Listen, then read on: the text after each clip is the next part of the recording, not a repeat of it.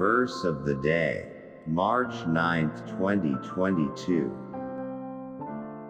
In the book of 1 John chapter 1 verse 5.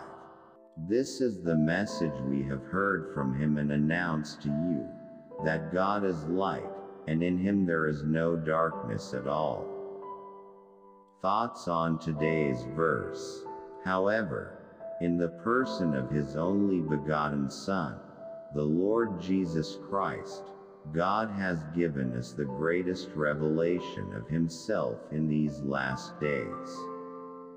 He is the eternal Son of God and the perfect Son of man, the light of the world and the source of eternal life for everyone who put their trust in him.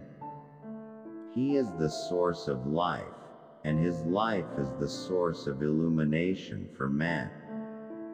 He is the light that shines in the darkness, and the darkness cannot conquer him, because God is light, and there is no darkness in him.